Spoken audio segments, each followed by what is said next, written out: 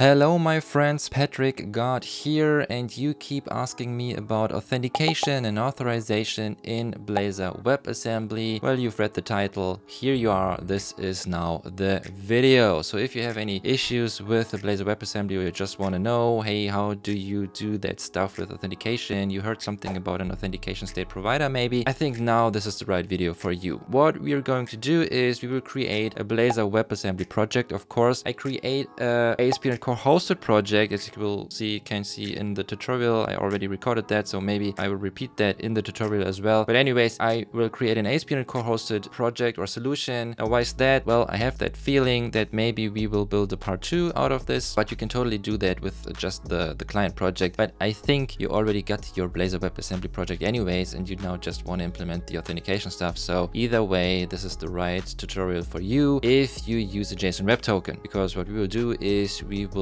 use a hard-coded JSON Web Token in essence for all the creation of JSON Web Tokens and all that Web API authorization stuff. Check out this video here.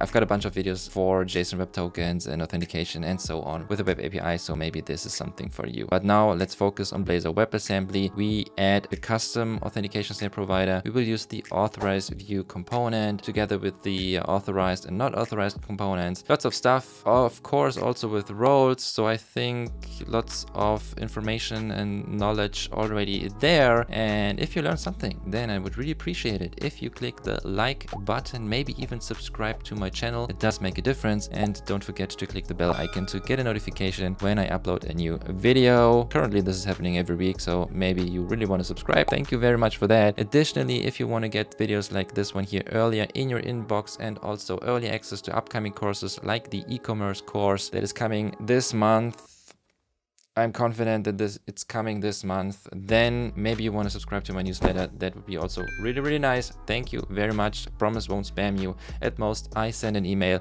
once a week. And last not least, everybody, thank you so much for all your support, for all your coffees. Really appreciate it. I love you forever, guys. And if you want to do that as well, please check out the video description. There are all the links also to the GitHub repository. So if you don't want to watch the video and just get the code, then, well, stop the video if you want, go down to the video description and then get the code. But I would really appreciate it if you just keep watching. Maybe it's a better way to learn, I don't know. Long story short, enjoy the tutorial. All right, we create a new project, and this time, well, as almost always, it's a Blazor WebAssembly app. We click next, and let's call this Blazor, well, authentication tutorial maybe.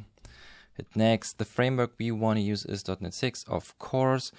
No authentication. We configure this for HTTPS. No progressive web app, but not really necessary. But still, I select ASP.NET Core hosted because I have a feeling that maybe there will be a sequel to this tutorial here, part 2 or maybe also 3.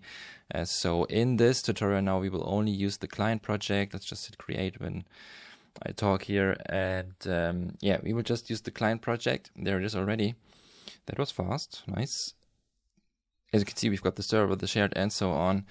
Because what I want to do here in this client project, or in this tutorial, that we will use a hard-coded JSON Web Token. I know. It would be better, of course, to see how you create a JSON Web Token. But if you want to see that, check out the info card. I've got a bunch of videos already here on my YouTube channel about authentication with the Web API, role-based authorization, creating JSON Web Tokens, login, registration, and so on. So please check this out, and with that knowledge, you can totally make this happen here. But if I make this now and put it in here, then there's too much, I would say too much stuff on the server side, and we don't really need that. I want to focus on the Blazor client here. So long story short, only the client, but maybe there will be a part 2. If you want to see a part 2 where I combine this, then the Web API, creating JSON Web Tokens with then the authentication and authorization part on the Blazor WebAssembly client, you know what you have to do. Please comment in the comment section below this video. So authentication now. Very first thing we have to do to make this happen is install a NuGet package. So right click the client project, manage NuGet packages, make sure to select the Browse tab. I don't know why the default is the Install tab. I always make this mistake that I'm searching here, don't find the package, and I don't know, it takes some time to realize, hey, wrong tab. So Browse tab it is, and then Microsoft, is it there? Yeah, there it is already. Microsoft ASP.NET Core Components, make sure that it's Components, and then Authorization. There's also another namespace, Microsoft ASP.NET Core, and then already Authorization. You already got this. You don't have to install this. And this one you have to install, Authentication and Authorization support for Blazor applications. So Microsoft ASP.NET Core Components, Authorization it is, install, say okay, accept. All right. And now with that, make sure to also add it here to your imports Razor file with using Microsoft ASP.NET Core. And here you see that there's an authorization already, but we want components and then authorization. All right, we save this. And then we change the App.razor a little.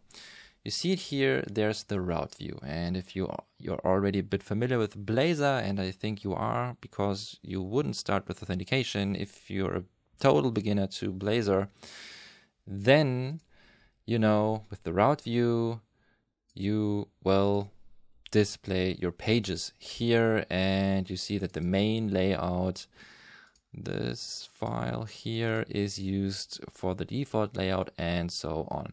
If you're not familiar with that stuff, maybe have a look at my other videos here on my channel, or maybe you want to check out the Blazor Bootcamp or the still upcoming Blazor e-commerce course, although this is also a bit advanced.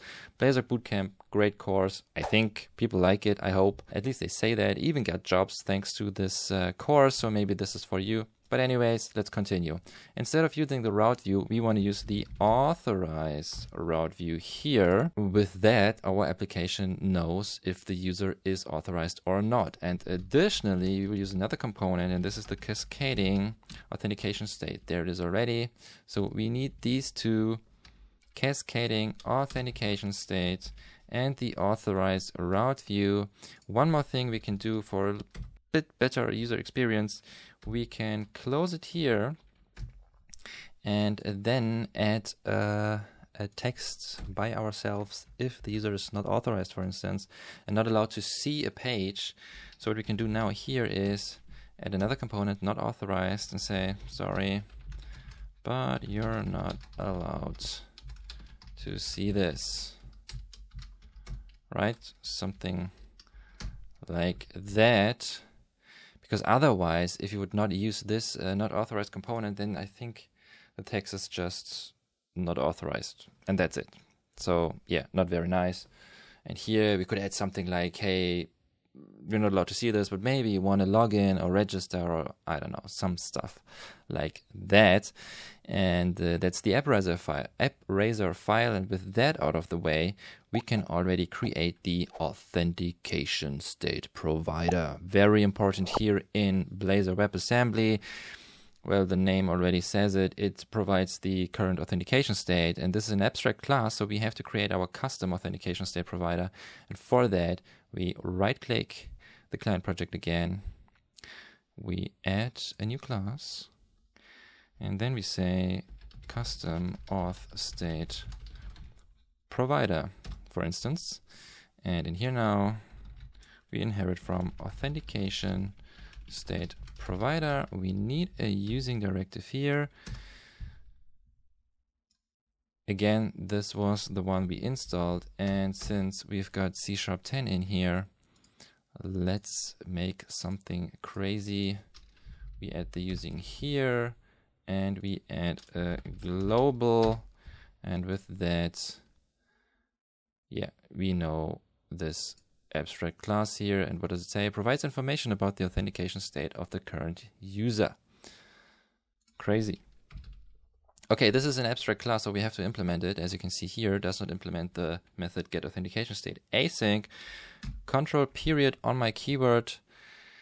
shows us this quick fix menu. Of course, you can also click on the light bulb here, and then we implement the abstract class, and you see there's the method. And now we have to do something with that. But before we can do that, we have to register the authentication state provider, and we do that now with .NET 6 in the program CS. And this looks like that: builder services add scoped, and then in angle brackets authentication state provider. So whenever we want to use or need an authentication state provider, we use our now custom auth state provider, and that's it. And additionally, we need something else, and that would be builder services add author. There it was, authorization core. Does it say something here? Yeah, adds authorization services to the specified iService collection. All right. So you see lots of stuff, lots of boilerplate code in essence. We need to make authentication and authorization happen here with Blazor. Now, thing is, what we can do is we could create another page just for the authentication here, but we can also just use the counter, for instance. So what is happening here? Jesus, please, I do this all the time. Use the correct shortcut to save everything. It's Control K and S, at least in my case. And when we start this now, let's see what happens. I guess the page crashes, nothing works. There it is, loading. Yeah, you see it already. Now we've got our custom authentication state provider. Of course, we're returning a not implemented exception, but even if we comment this out, as you can see here, well, it wouldn't even build because we have to return something. So we have to implement something, otherwise it just does not work. And how would we do that? Now, the very first thing we will do here in the in our custom authentication state provider, let me just close the app first, is we need a token. And as I already said, I don't want to implement the server stuff here. No web API. I've got other videos for that. But again, if you want, tell me, and I will make a part 2 here with this video for this video, and then we will grab the token or create the token on the server. But for now, let's just say, of course, I have a document open with a token, and that would be fun because now you don't know what is inside of this token. You don't know who's the user, what's his role, what's the expiration date, and so on. There's the token. Well, you can try to read the token, copy it, but I think that's pretty hard work. Of course, I've got the token for you to copy. Just look at the video description. There's the GitHub repository where I will push this code, this whole tutorial code. So of course you don't have to bother with this, but maybe you also already have your own code to create such a token, a JSON web token, and then you can use this one as well, of course. So long story short, we've got our token, and now the auth state provider. Now the thing is, what we have to do here is we have to return a state, and this state, well, this thing needs a claims principal, and a claims principal needs a claims identity.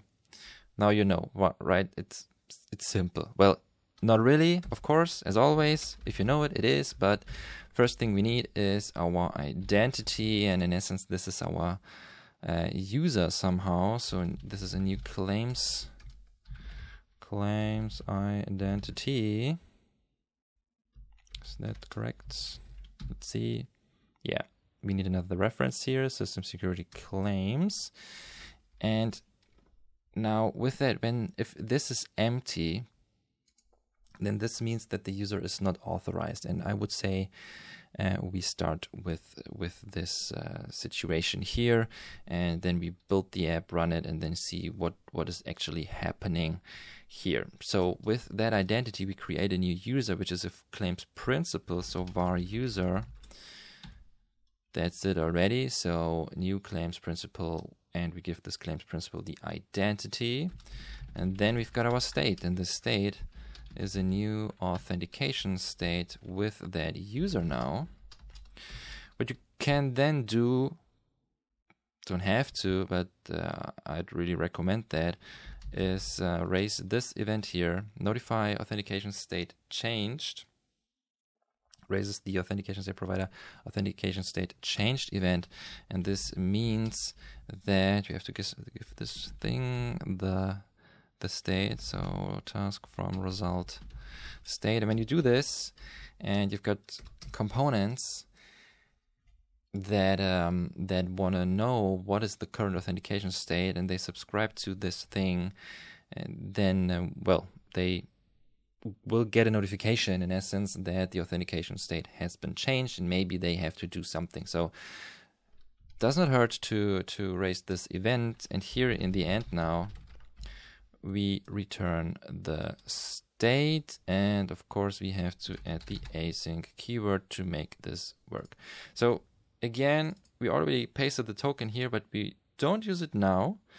We just create an empty identity, and this means the user is not authorized. All right, so this is how you tell our app, okay, no user or not an authorized user here. And then we create a user out of that with a state, return this. Now, of course, what we will do in a couple of minutes, we will add the user here, but maybe with a role that is not the proper one. The user needs to see something, but one step after another. With that, the app should run now. So let's start it. I really hope it runs. I'm not that prepared as always. There it is. All right, nice. Okay, refresh. Yep, this looks good. So this is the typical Blazor app. You know this, of course. And nothing changed really, right? So we've got our authentication stuff, but the app did not really change. But now what we can do is we can add something to the counter page, for instance, and that would be again some components like the Authorize view. So let's just add the Authorize view here, not the route view. Now it's just the Authorize view, and let's add a text here. Do you see this? Okay, rebuild is great. Let's have a quick look. Nothing here, but you can see that something is happening here in the console. Authorization failed. We don't see the content here. But now again, what we can do is we can use the not authorized component. Surround this by the component. Yep, that should be it. And now we see, do you see this? And let me add a paragraph here. Okay, hot reload magic works. We see authorization failed, but of course now we see that because this is surrounded by the not authorized component. So we can now say you're not authorized, buddy. Already here. Sometimes I'm amazed by the hot reload feature, and sometimes it just does not work at all. Okay, so this is already really great because you can control your content. You can decide what you want to display if the user is authorized or not. Now, of course, we need an authorized user to display something, and for that we use the authorized component now. So again, short recap: if you just use the authorized view, then it's in essence just that. This would be the same. We have the authorized view and also the authorized component. But if you want to display something else when the user is not authorized, then you need the other component here, not authorized. All right, so much authorized. Okay, now with authorized, let's just copy that. All right, paste it here. You're authorized, like that maybe. All right, and of course we don't see that now. Yes, rebuild and apply. So we have to create a valid user now in the custom auth state provider. For that, we have to parse the JSON web token. as far as I know, there is no built-in function in Blazor yet, so we have to write some stuff by ourselves. And there was this great guy, or still is this great guy, called Steve Sanderson. There it is. And he created some code already in 2019 that parses this token. And these are the methods we need for that. So first, we pass a base 64 string, which is that token without the padding. Add some characters here, and then he passes this JSON web token and gets the claims from there as key value pairs. So we can copy this, and again, just have a look at the GitHub repository and copy it from there as well, please. So kudos to Steve Sanderson. This is really, really great stuff. And yeah, I'm copying this here because this is just tedious work, and I don't know, this would just take some time that you really don't need to use here. So to make this quick, just copy this, add the reference here for the JSON serializer, and then we should be good to go. Okay, so we've got the code here, and with that then we can parse our JSON web token, of course.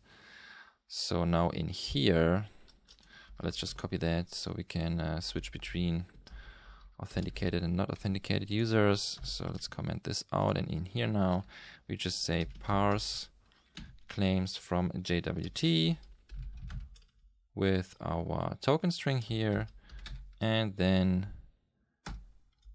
we add JWT as authentication type. As you can see here, initializes a new instance of the claims identity class with the specified claims and authentication type. Okay, so that should be it already. Well, let's have a look. You're authorized. Hooray, isn't that great?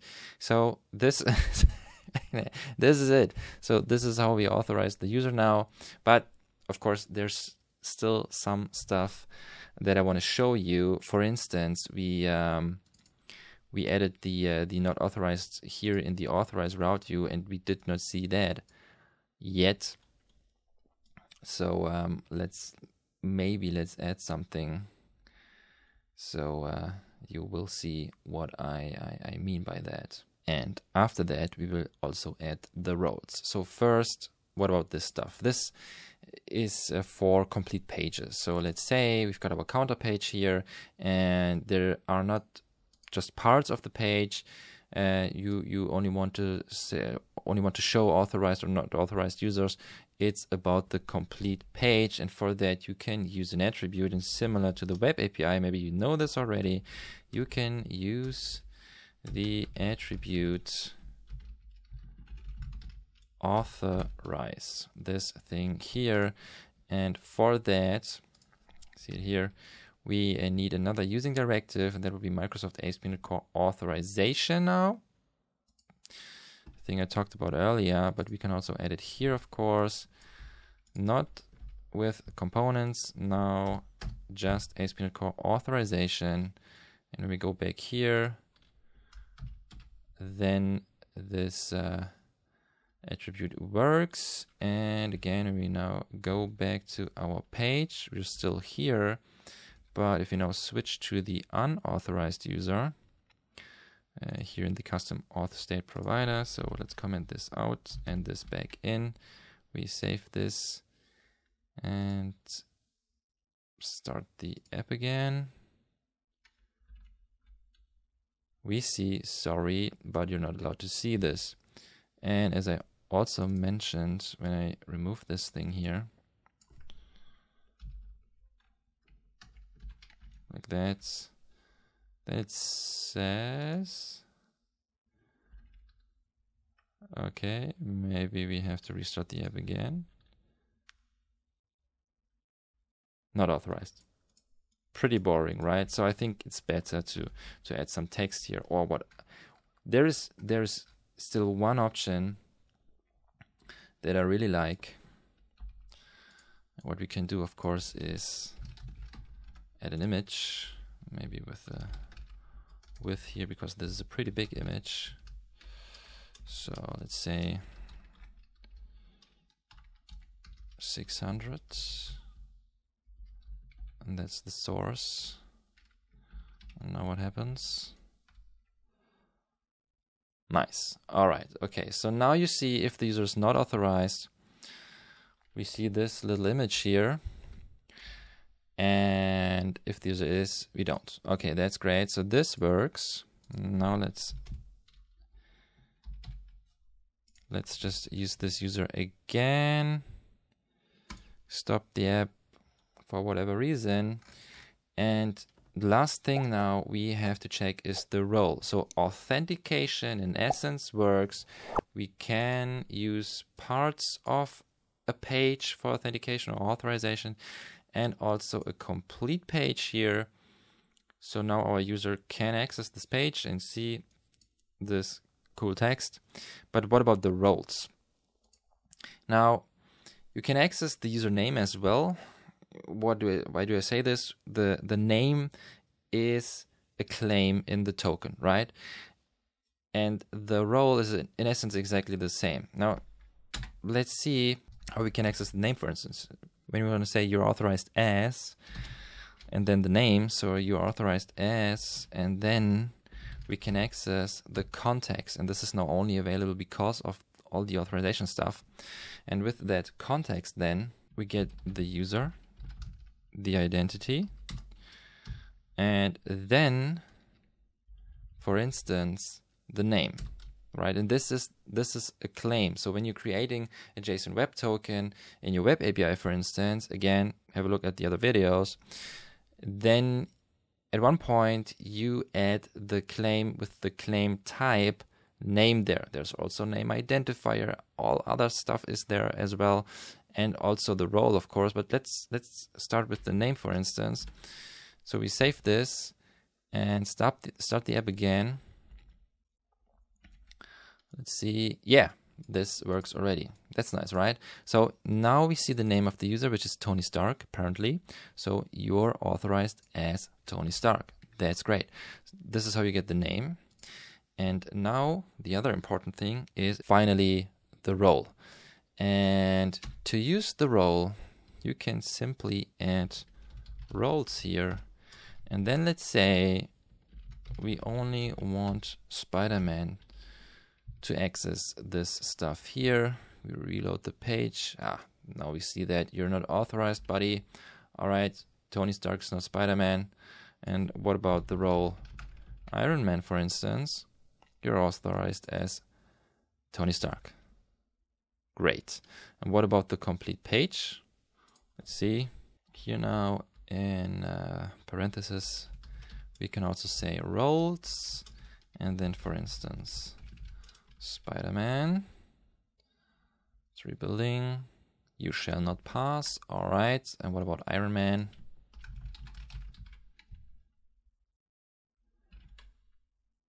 You're authorized as Tony Stark. Great. So, and this is everything I wanted to show you in essence. That's it already. One more thing regarding the token. You can always go to the page. There it is, JWT.io. And in here now, of course, you can also paste the token. Is it here still? Nope. That wasn't correct. Of course, this was the image address, but let me grab the token again from our code here. This thing. Back to the page. There it is now. And here you can see everything I added. So the role is Iron Man, the name is Tony Stark, and the expiration date is May 29th, 2070. And if you know why I chose this date, then please write your answer in the comments. Okay, and the very last thing, let's push this to GitHub. That would be the Blazor authentication tutorial. This is a public repository. Create and push. And we're done. All right, that's it. Again, I think lots of stuff already. You know what packages you have to install. Well, there's only one package. It's still an important package, right? You know what components you have to use, what you have to change in the imports file. The App.razor file has to be modified. We also created our custom authentication state provider. So lots of stuff. Maybe for part 2, we can use the web API, of course. We can also use the notification states has changed event. I think this is the proper name. With other components, lots of stuff, of course, we can still do. If you can't wait for the other videos, please check out the Blazor bootcamp. There you will learn all that. So maybe this is something for you. And apart from that, if you learned something, as always, I'd really appreciate it if you click the like button, maybe even subscribe to my channel, hit the bell icon to get a notification for new videos. And additionally, maybe the newsletter is something for you. Would really appreciate that as well. Last not least, again, guys, I love you so much for all your support, all the coffees, really need that. As always, in essence, my boy is asleep again and the coffee is keeping me awake. And now after recording this, I'm pretty happy to edit all that stuff. So I hope you enjoyed the video. Thank you very, very much for your time. I hope to see you next time. Take care.